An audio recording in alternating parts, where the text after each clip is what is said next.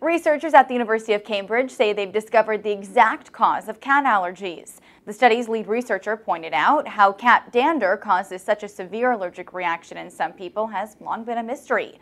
Allergic reactions usually come when a person's immune system responds negatively to a foreign substance, like a virus or bacteria.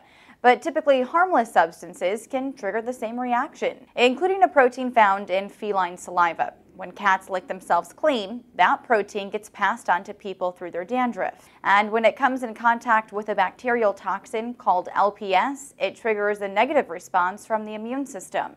But after using a test drug that blocks that allergen, the researchers found the proteins didn't affect human cells. They say they're hopeful the discovery can lead to preventative medicine for people who suffer from both cat and dog allergies. For Newsy, I'm Lauren Goris.